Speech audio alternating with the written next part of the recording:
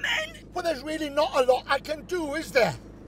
Look, if I could go any quicker, I would, but I'm in gridlock here. Look, get a move on! Shift your ass! You what? Not you, the bloke in front. Are you happy now? Don't be getting cheeky with me, Roy Jones. You should have been here an hour ago. Who do you think I am? Doctor Who? Look, love, I don't know what you want from me here. Right, I've been stuck in this car for 2 hours now. It's only a half-hour walk away. I don't know why you needed to drive. Yeah, and I don't know why we needed more kids. We got 4. I'm sorry. I didn't mean that. You cheeky git! I didn't mean it. I'm just saying I don't know why we need more children. It's not going to solve our problems. Oh, and I assume by problems you're including the booze. But I don't mind you having a drink. I've said that.